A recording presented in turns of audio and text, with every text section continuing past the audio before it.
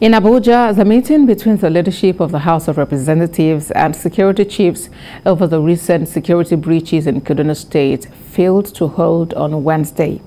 The failure was due to the absence of the security chiefs and invited ministers in person. But a visibly angry Deputy Speaker, Ahmed Idris, took exception to the absence of the security chiefs and the ministers. He then rescheduled the meeting for Thursday, insisting the House would not accept any representation. House, I'm constrained as a Deputy Speaker to continue the meeting because the accounting officers are the ones that are supposed to be here while you give them the necessary support. So we cannot proceed. And I'm saying with heavy heart,